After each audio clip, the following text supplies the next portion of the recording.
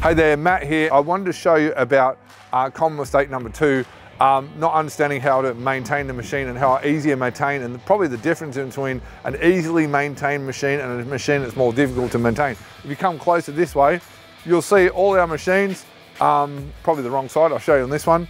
All our machines basically have easy to access grease nipples, and the engine itself is super easy to access as well. I'll just swing the door around here.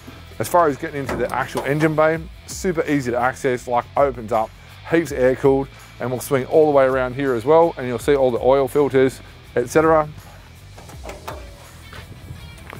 You'll see fuel filters, oil filters, your water separator, basically everything you need to access to understand exactly how to maintain your actual, maintaining the machine easily is probably the proper way of saying it. So hope that helps you avoid common mistake number 2, not investing in a machine that is easy to maintain.